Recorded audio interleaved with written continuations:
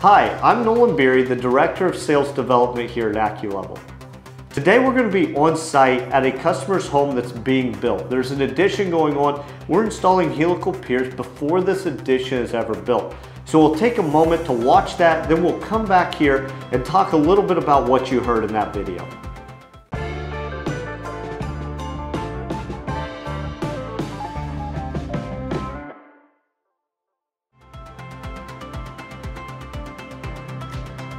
Today we're out here at a customer's house that's doing an addition to their existing home. So as you can see behind me, we're very close to a lake. So the homeowner did their homework.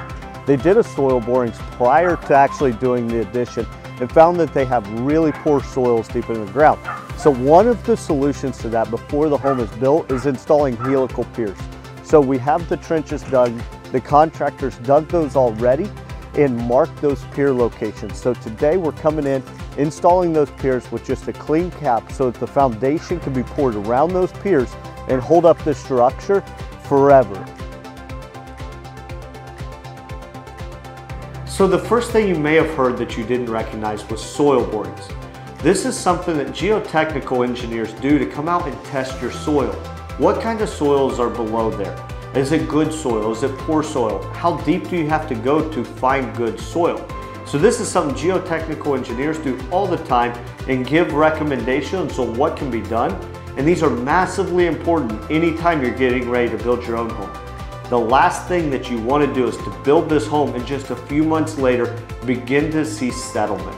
And now the cost could double or even triple to have these helical piers put in on the back end after the home is built, then on the front end prior to, and coming in after those trenches were dug and before those footers are poured. And so when we're coming into a process like that, for that example, we were there for 1.5 days. We installed those piers, and so we came in between the digging of the footings and before the concrete was poured. And so we're only extending the entire build by 1 to maybe 2 days. And so it's a quick process that doesn't take much time, but gives you the peace of mind that your home is sitting on a stable foundation. In that case, was 35 foot deep. To schedule an appointment with one of our project advisors, give us a call or go to our homepage, AccuLevel.com, and click the Book a Consultation button. Fill out the form and we'll contact you within the next business day.